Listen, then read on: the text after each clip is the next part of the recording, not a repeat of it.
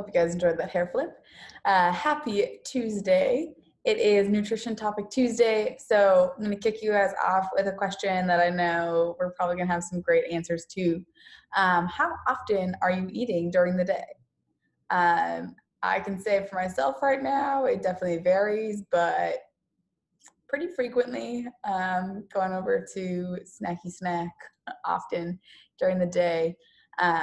So go ahead and let us know how many times you're eating during the day. Maybe you hit one big meal, couple meals, 6 meals. Maybe you're just nonstop eating all day. Who knows? Let us know. Comment in the comments below, or if you're taking class, obviously you don't have to worry about watching this. You can share that answer with your coach in your Zoom class. Just talking about how often you're eating during the day. There are multiple approaches to meal frequency. We know that that can be intermittent fasting, so saving your meals for later in the day, maybe having a few large meals, like 3 big meals a day, multiple small meals, like 6 meals a day, maybe having snacks throughout the day, or you're focusing on having like post-workout carbs. Maybe you have different ways of approaching your meal frequency. The important thing with meal frequency is considering what works best for you and satisfies your hunger needs, keeps you feeling the best. So there's no right or wrong way to approach it. If you like eating 6 meals a day, go ahead and do that. If you really enjoy 3 meals a day, do that. You don't have to focus as much on meal frequency as we maybe consider. So right now, we're currently spending more time in proximity to the kitchen. We're frequently snacking. I know that's for myself, it can become an issue. So now would be a good time to reflect on the importance of the quantity of food that we're getting in a day. Are we eating enough? Are we eating too much? Actual calorie intake. And then the quality of the foods that we're eating. Are we going to the pantry and grabbing goldfish or pouring a bowl of cereal, or are we eating an apple, having some cut up veggies and hummus? Like, what is the quality of the food that we're eating and snacking on? I mean, the consistency with nutrition. So how do our meals look overall, not just that one time perfect meal or that one time bad meal? I know we call them bad. There's no such thing as good and bad food. But looking at the consistency of your nutrition right now is important. And then you can design a plan for when to eat the food that might better help you navigate your boredom and stress eating. So meal frequency is the last step in the hierarchy of nutrition. So what we're going to look at first is kind of the other steps. What is most important? One would be like, how much are we eating? That's always an important thing, is like the quality or quantity of the food that's going into our body does make a difference. If you're overeating, then you're giving your body excess calories, which are often converted into excess weight. If you're under eating, you may be burning calories, but you also can be putting your body into a stress state. So some things to think about: how much are you eating? How much food are you eating? Second thing would be, how are you eating? Are you distracted? Are you being mindful? Are you with your meal and present? Are you standing, sitting, with family? All those things.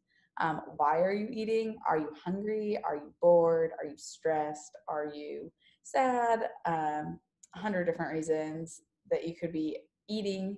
And then, what are you eating? Are you having whole unprocessed foods, meat, veggies, nuts, seeds, whole grains, fruit, all those things? Or are you eating highly processed foods right now? The fifth thing to consider would be, are you eating the same quantity of high foods consistently? So are you doing, number 1, the quantity, the amount, and number 4, the quality? Are those happening pretty consistently? Are you consistently eating the appropriate quantity of high quality foods? Those are kind of the most important things, and that step 5 really encompasses step 1 and 4, because that's where it really matters. And then step 6 would be, when are you eating? Does the meal timing matter? Does how often you're eating throughout the day matter? It matters after you're looking at all those other steps. So if all you're going to do is change up how often you're eating, but you're going to eat the same amount, it's not going to really make a huge difference. Maybe it'll keep you satisfied more.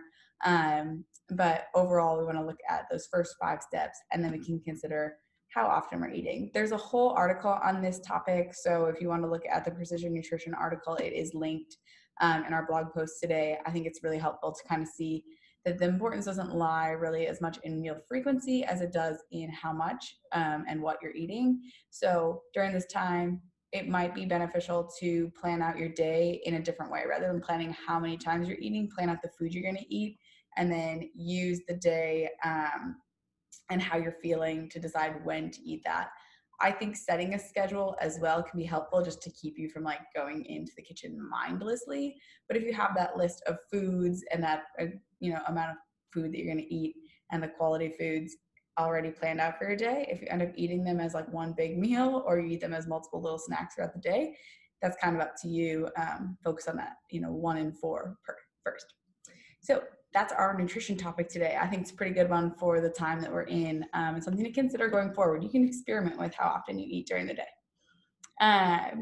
For today, we're going to get warmed up, get that body getting primed. We're going to hit an upper body pre-WOD. So you can see that here. We've got some arm rotations.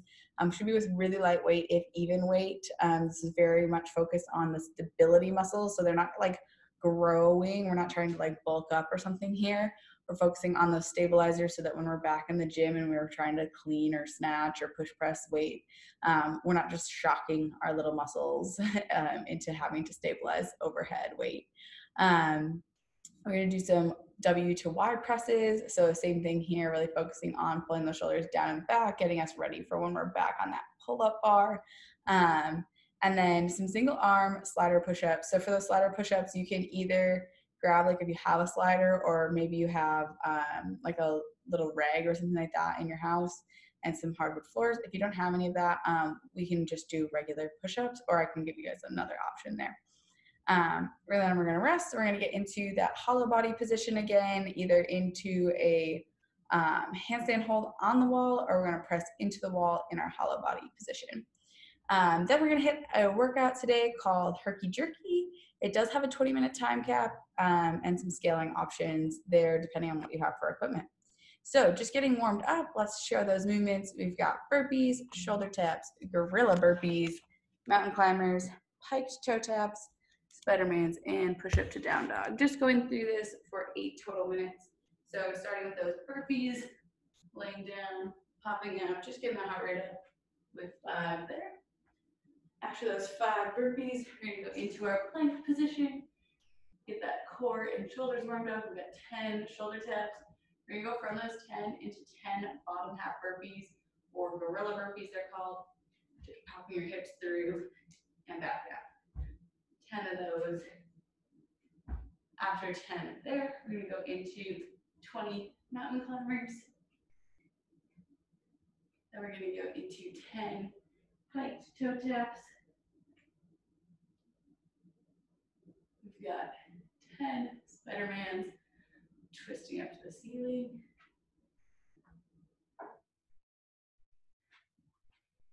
And then 5 of those push-up into down dog. So that will get you good and warmed up. Going through that for 8 total minutes. Get a few rounds there. Getting into our arm rotations. So with this, if you have something super light like a soup can, that's great. I wouldn't recommend anything more than 5 pounds, probably a little bit too much for those stabilizer muscles. We're gonna sit nice and high, like we're in supermodel pose. You can actually bring one leg down, so if anyone knows with supermodel, you usually go across. We're just gonna hang out with one leg up. You're gonna make a 90-degree angle with your arm, and then you're actually just gonna maintain this you can, rotating at the shoulder. So keeping that squared up, and then bringing it back up here. So bringing that hand down towards the leg, and then back up to the front. Looks like this. Rotating in, getting that good shoulder muscle active here. We're gonna do 10 of those. You can add holding onto something like a can. Nice and controlled.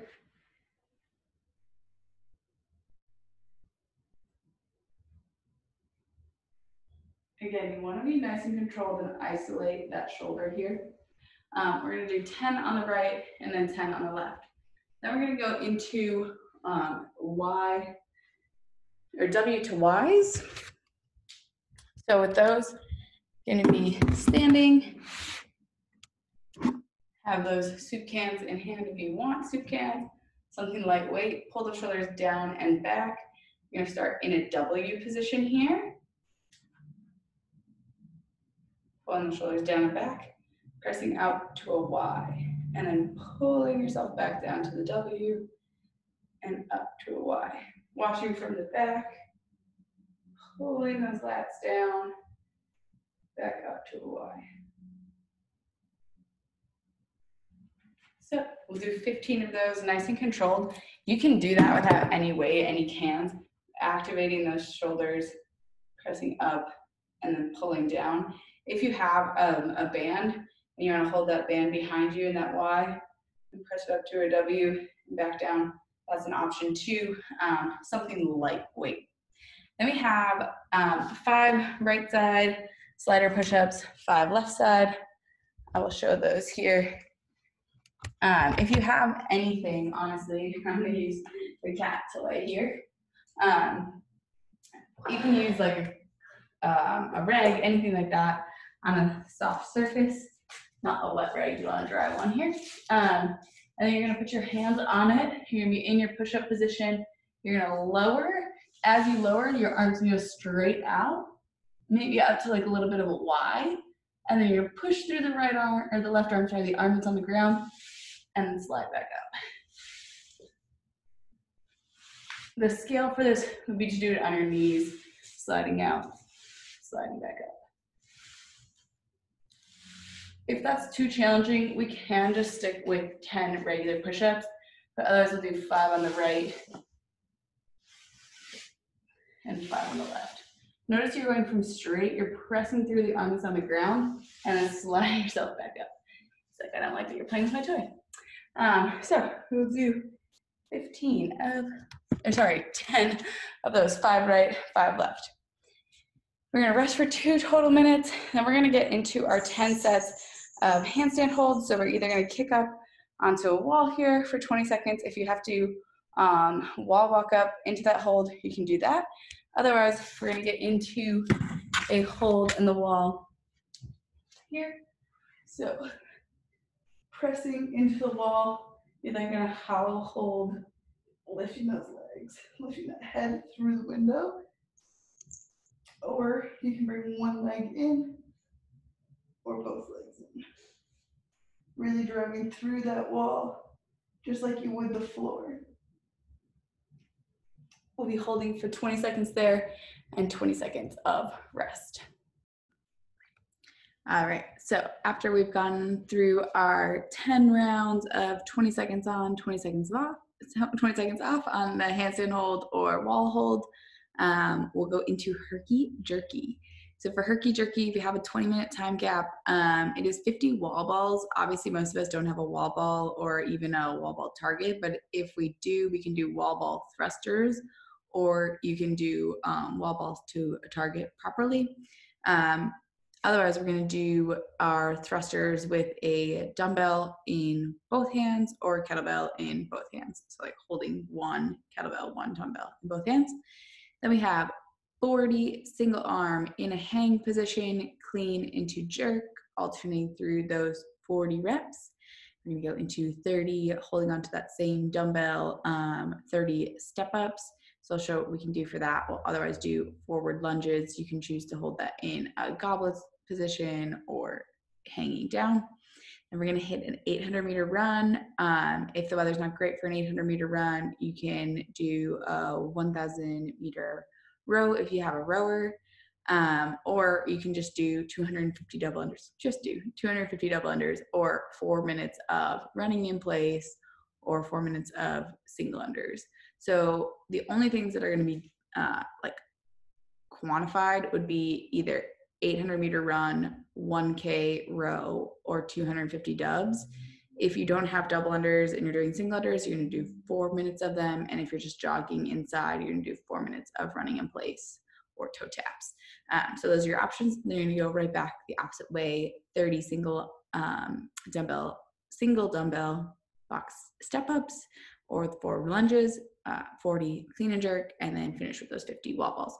So just getting ready, we're gonna break down some of those movements here, get warmed up, holding an imaginary goblet position here. We're gonna go through 5 air squats, focusing on full depth for that wall ball today. Then we're gonna add in 5 push press, so dip, drag up overhead. So this is where I'll grab, since I don't have a wall ball, I would have my weight here, dip, drag up overhead. After that, you can go for those 5 thrusters, full squat, drag through, press up overhead. You can also choose to hold it this way if you'd rather. I just feel like that might hit you in the face, so up to you. Same thing if you have a kettlebell, you can hold your kettlebell both arms. If you don't want to go up overhead with that, if that's too challenging of a weight, we'll just go 50 goblet squats. And say you don't have any weight, 50 air squats. Then we have our 40 single arm hang, clean, and jerk. We just got that upper body ready to go. So should be the same weight, somewhere around that 35. RX version would be 50, 35, something you can easily cycle for at least 40.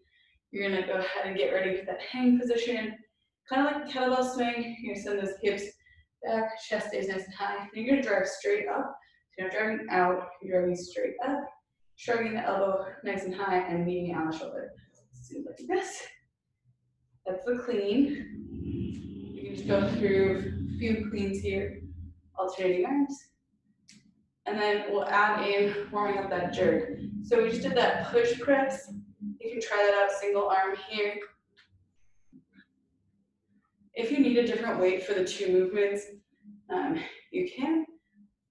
And then we're gonna go not between the clean and the jerk, but if you need a different weight from your wall ball to your clean and jerk. So hang, clean, and jerk is gonna look like this. We're adding in that punch under, stand up. So punching under, standing. We'll go through 40 of those. For those step ups, depending on what you have, like I have a couch that's about this height, just about a normal box step up height. Like these chairs are a little bit too high. If you have a chair, like a normal chair at home, these are stools. But if you have a chair at home, you can step up to that. Bench, anything like that. You're gonna do your dumbbell step ups, holding that dumbbell on your side, stepping up. Or you can hold it on your back, you can hold it in the front rack, whatever you want. And then the scale would be if you have nothing to step up to, hold it in that front rack position here.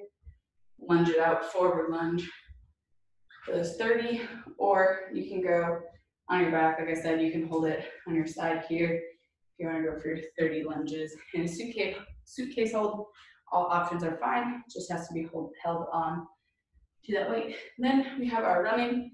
So in place running, I still want you guys to focus on technique. So if you are in place running, lifting that foot to about knee height.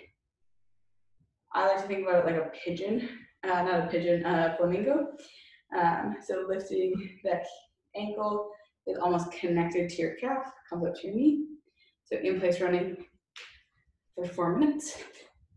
It kind of looks more like high knees, right? Because when we run, we should be making that nice connection moving forward. So we're not just like dilly-dallying like this. Try to lift up those feet, get the hamstrings engaged. Or you can row, or you can do toe taps, or your 250 double unders. Then you go right back into that single arm step up, the clean and jerk, and finish with your 50 thrusters or wall balls or squats. So lots of variations today depending on what you have for equipment. If you have a box, awesome. If you don't, you're doing lunges. If you have nothing to step up to, yeah. If you have any questions on what you should do for your workout, let us know. Otherwise, have some fun with this one. There's a 20-minute time cap. Definitely don't spend more than 20 minutes. Just get through this one.